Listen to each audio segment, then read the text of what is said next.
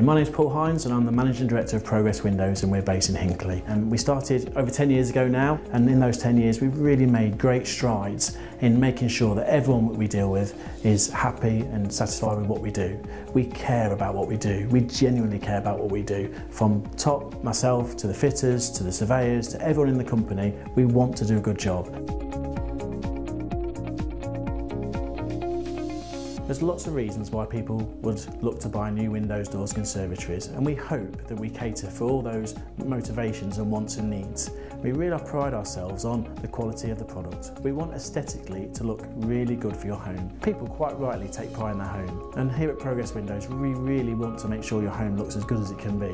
We have lots of different ranges of products. We have flush casement windows, bespoke coloured windows, we have a range of tilt and turn windows, French doors, sliding patio doors, we have bifolding doors and a range of composite doors which are real popular nowadays.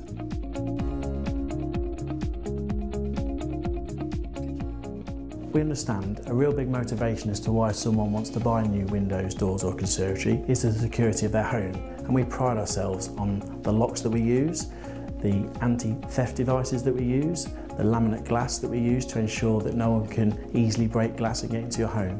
It's vitally important nowadays. Your home is as secure as it can be.